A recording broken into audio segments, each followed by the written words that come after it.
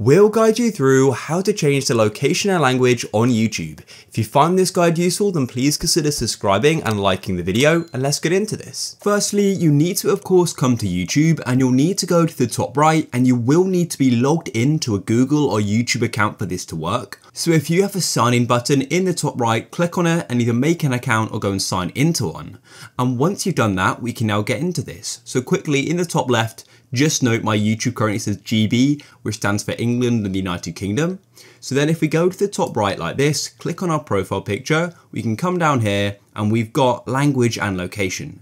So let's go and click on language first, and I could go and change it to Dutch, for example. I could scroll up or down though. I'll press on Dutch, and as you can see, everything is now in German. Now, one thing to note as well is that in the top right, my Google Translate has activated, so you may need to go and sort of override that and just close off it and make sure it's set to the language you want it to be. So mine's German, and then as you can see on the left, everything is in German.